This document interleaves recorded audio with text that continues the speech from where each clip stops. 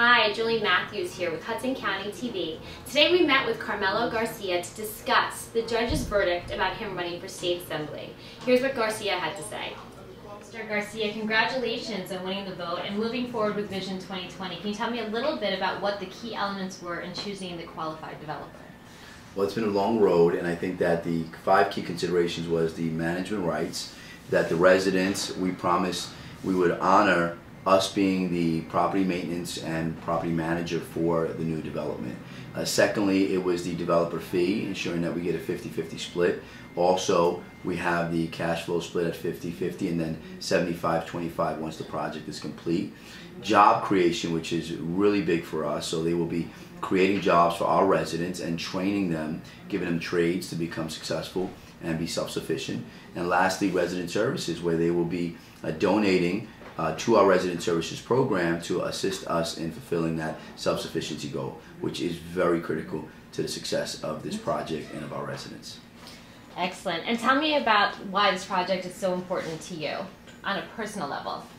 Personally, I grew up in the Hoboken Housing Authority, and it was, I call it ghetto to glory. So for me, it was always a dream to come back and be the executive director of the Housing Authority, solely because I always felt that there had to be a better way to live. I vowed that no child should see what I saw growing up. I mean, and the conditions back then were very horrible as far as the mismanagement, the neglect, maintenance neglect. You had it all the way around. So today, to see us reach a point in a great milestone that we can have a rebirth for this community and give the families housing that they're deserving of, where it's ADA compliant, enough ventilation, light and air, and modernized. I mean, elevated above the new FEMA floodplain, whereas we'll have an anti-sandy or sandy-proof design. And personally, the road that we've taken here has been one of true resilience, resolve, and quite frankly, just love for the residents that I serve. And for the residents that are adamant against you holding both positions, what do you think that are some of the reasons that people are opposed to you moving into the assembly position? I believe there's a great disenfranchisement to the voters of the great 33rd District.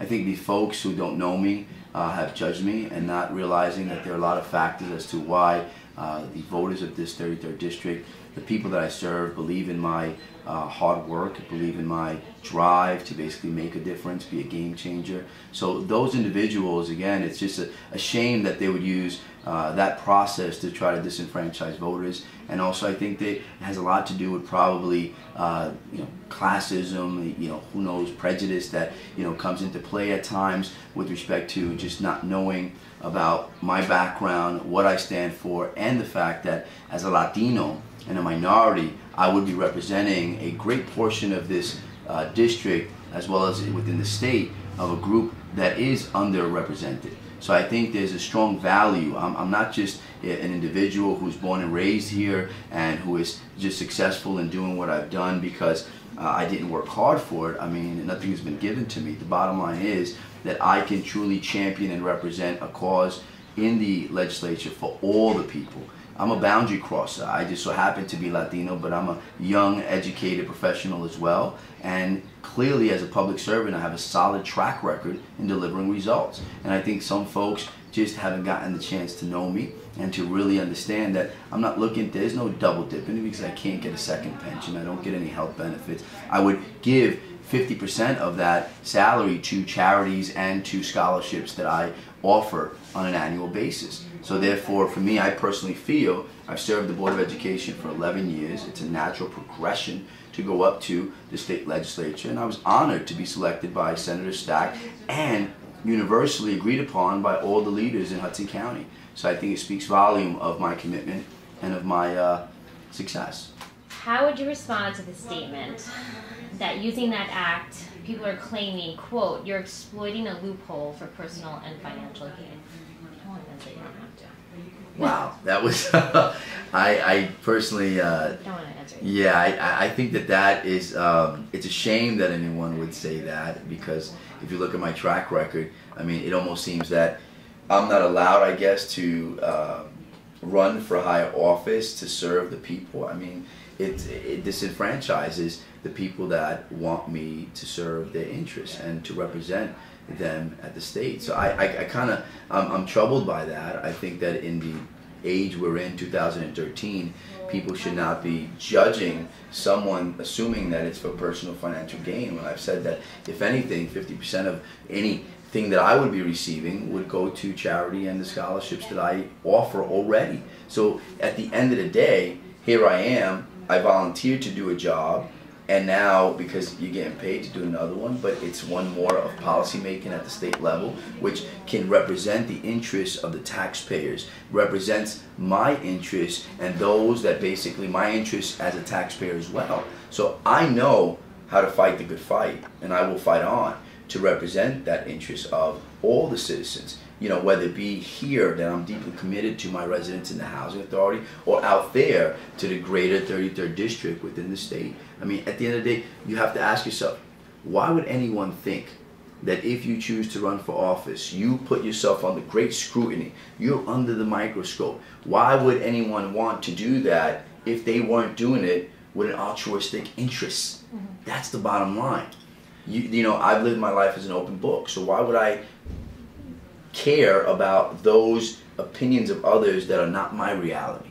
I don't care about the opinions of others that are not my reality. What I do care about deeply is the ability that is afforded to me to make a difference in this society, in this community, and in the 33rd District. That's all I was aiming for. That's all my pursuit was. So I don't know if people want to prejudge me and think that that's the case. I'll never change their minds. But for those who don't know me and want to really have an opportunity to sit and learn from me, I'd be more than happy at any time to meet with any individual.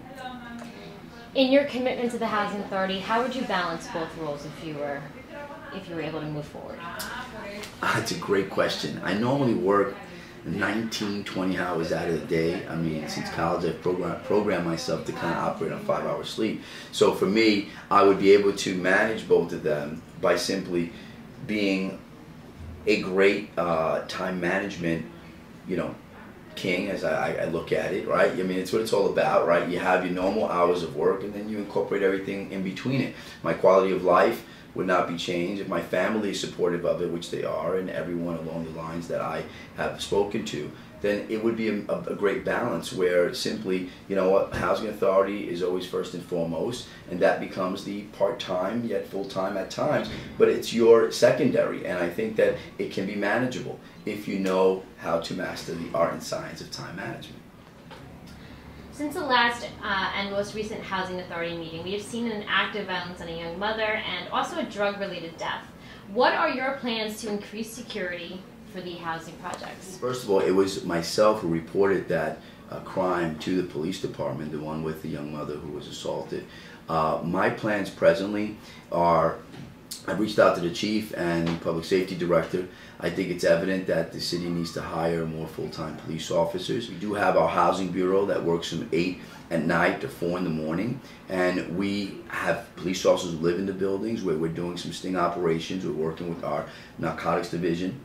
We have a full, all-out assault action plan to address these issues. But again, remember, policing and security, not within the hours of 8 to 4 in the morning, have everything to do with what the city provides us as a part of the community. So we don't have any special forces or police officers during the day that are assigned to the Housing Authority, but in the evening, from 8 at night to 4 in the morning, we do have our own bureau. And we do have our police officers that I've brought in through the Officer Next Door program that reside in the buildings, who are doing their own vertical sweeps to ensure that the buildings are secured. We're targeting those buildings which we've had random acts of criminality, and that's what you have, is random acts, because a lot of those things probably we couldn't have avoided given the circumstances that were prevalent. But I have spoken to the chief, I've spoken to the public safety director. We have a meeting next week. We have a public safety meeting with all of our residents, and again, we're doing our part, but security, policing is really an act and the job of the police department. Garcia, thank you so much for your time. Good luck with your appeal. We look forward to hearing about your future successes. Thank you to Hudson County TV. As always, it's a great experience. I do appreciate all that you do in order to get this information out to your viewers. Really excited to be a part of this movement, and I thank you tremendously.